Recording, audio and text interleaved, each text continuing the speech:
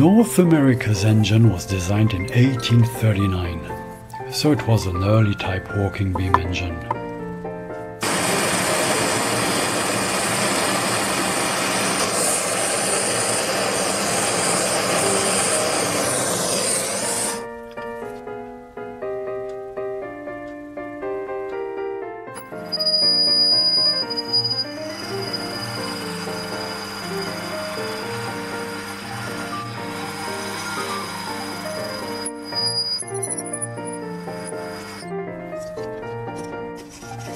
With such a long stroke, a reamer is the easiest way to go.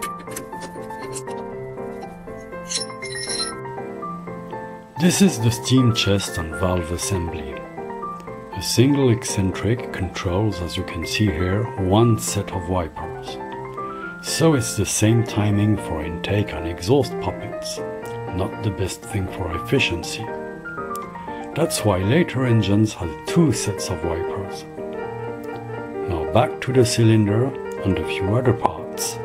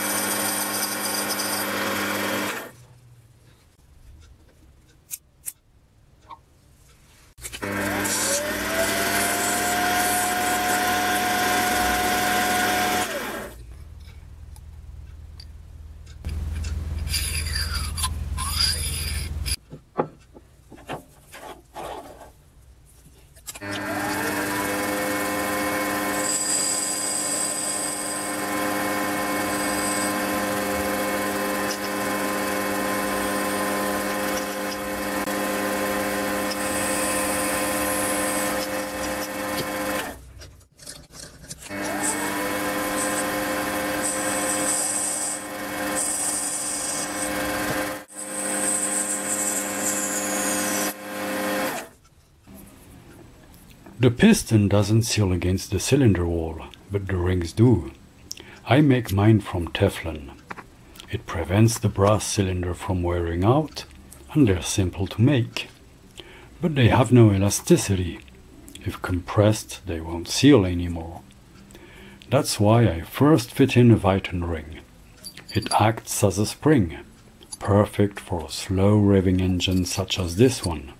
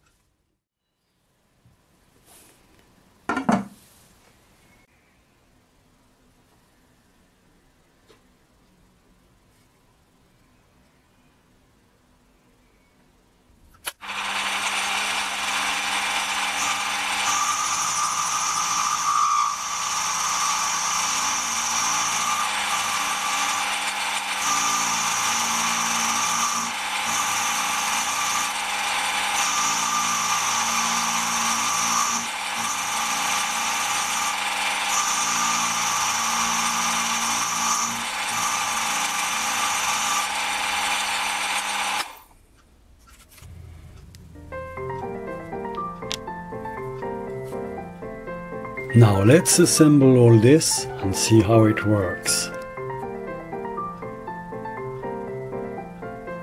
Reversing engine will be radio controlled, so I had to adapt a few things. These piston valves, for example. Real engine had poppet valves.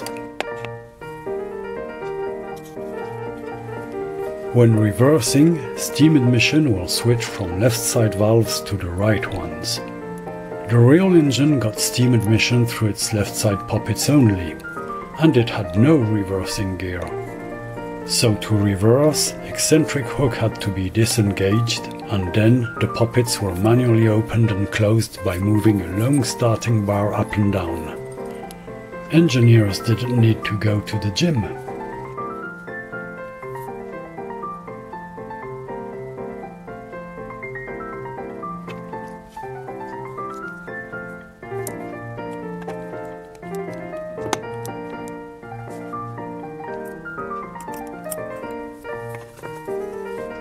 This chest assembly was 15 feet tall, 4 meters 50. It's now fixed to the cylinder. This engine was built for a medium-sized steamboat, but it was gigantic, 32 feet from bed plate to walking beam.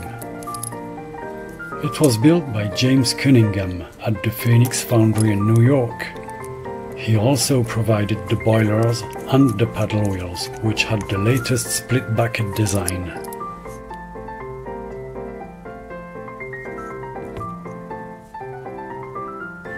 Here I'm installing the actuating mechanism. That's the lifter with one of the toes.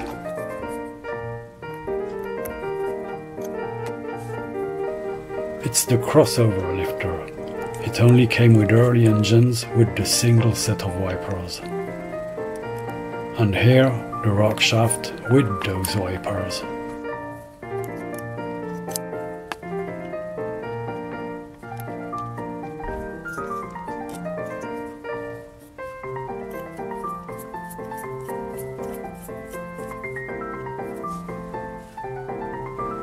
To control the wipers, an eccentric fixed on the crankshaft will have its rod coming along this side and hook on this lever.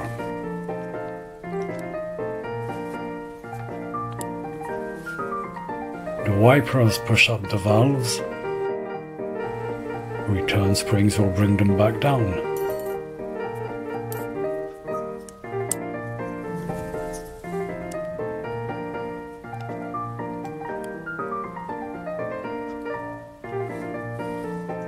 We can now try this with compressed air and see what happens.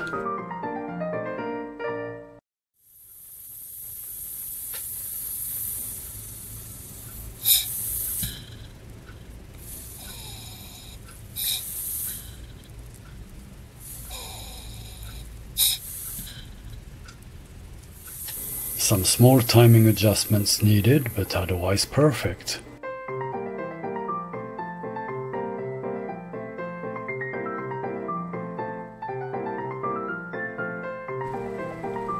I'll be making the frame next, but that's for another episode. Thank you for watching.